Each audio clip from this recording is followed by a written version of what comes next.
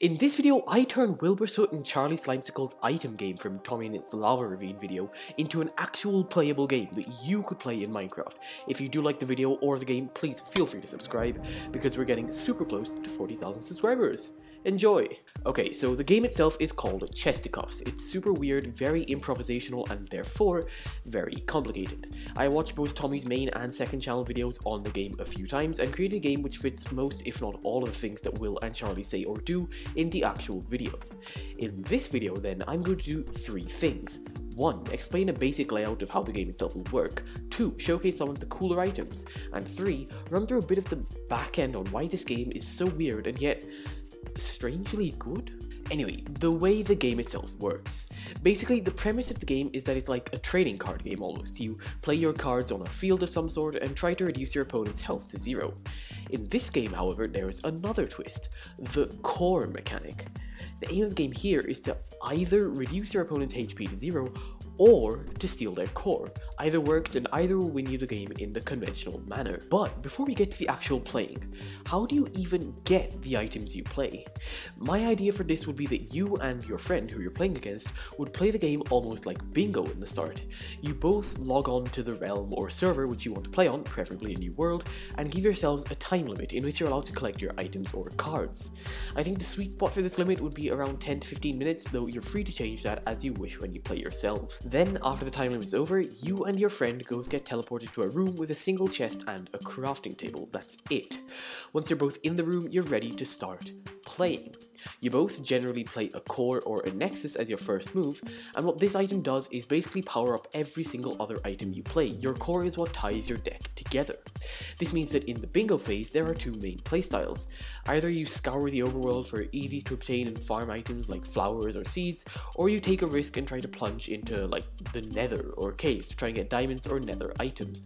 There's a definite risk-reward factor that comes into play here, because the weaker, easier to get decks rely heavily on variety and number, rather than 1 or 2 easy to obtain heavy hitters like the stronger ones.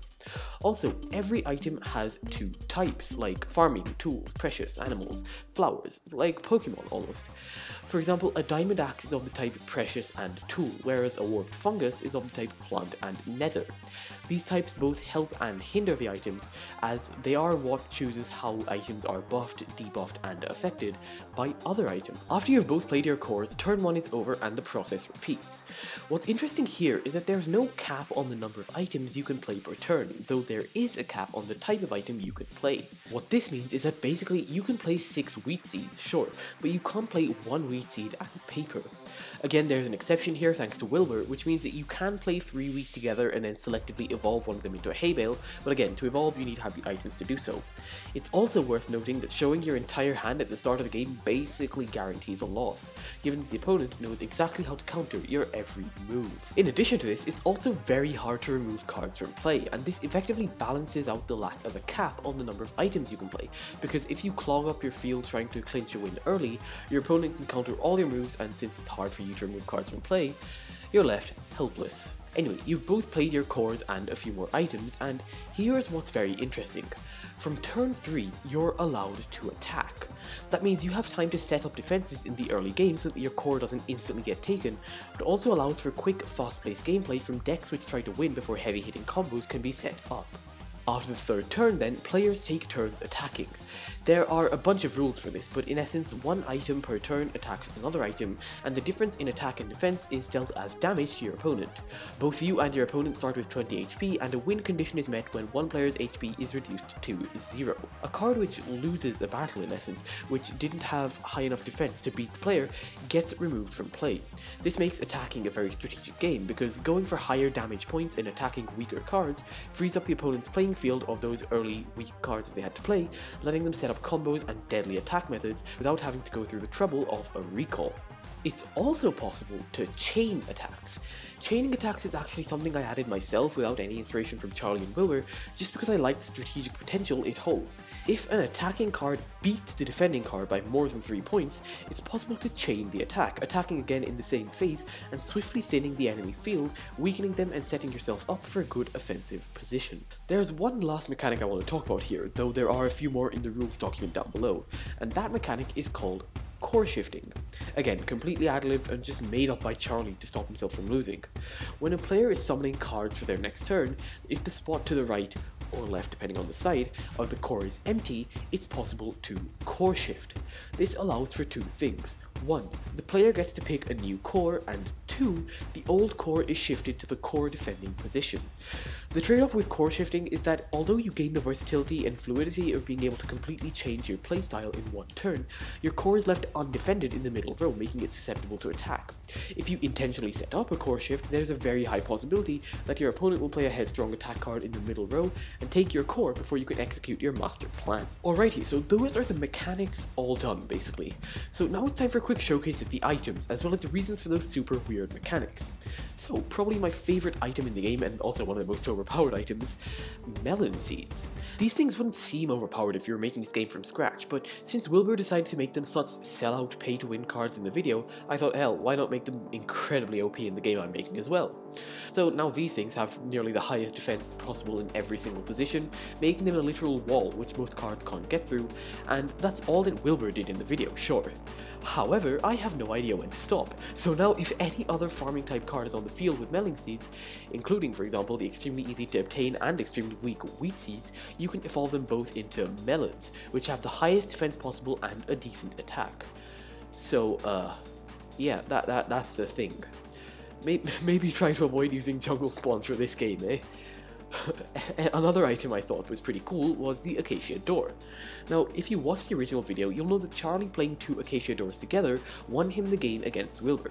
The only thing is, they don't say that the doors themselves are overpowered. Instead, they're an item that can be used whenever and therefore are probably balanced. So I had to somehow balance this game-finishing item into, well, a normal item, and here's how I did that. First, I made the door super weak in most, if not all, positions. It has barely any attack no matter what, and its defense is average at best. The only real time it has any value is when two of them are played in an uber attack position.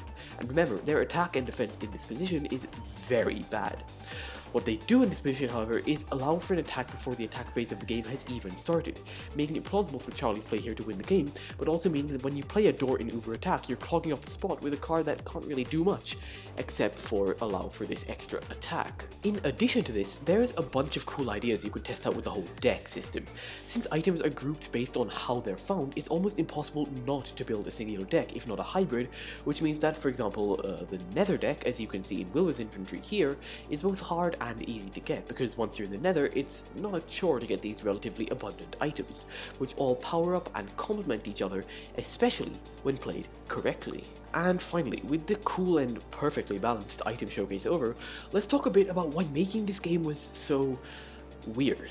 You see, the way this game was made was an improvisational bit, and the thing is with improv, that there is this rule that both Charlie and Wilbur followed, called the yes and rule. You never say no to someone else's suggestion in improv, you always accept it and build on it further, which means that as the video progressed, the yes ands built up taller and taller, till the rules went from ha bonk item win game, to core shifting into core defensive position, play a more strategic nexus for the current field. Like here, for example, where Wilbur invents the idea of a core, or here where he evolves wheat into a hay bale for a defensive play, or here, for example, where Charlie both shows that you can't recall items easily and that you don't have to instantly play items in the core. The game got more and more complex over time, but somehow that helped to balance it just a bit. Not that this game is very balanced, but given all the weird and wacky yes ands that Charlie and Wilbur added, it made it easy to write in subtle balancing factors which made the game a little more fair than, well, haha bonk item win. There is a free download of the rules as well as the stats for every single item in the video linked in the description, and that is the game. Bye!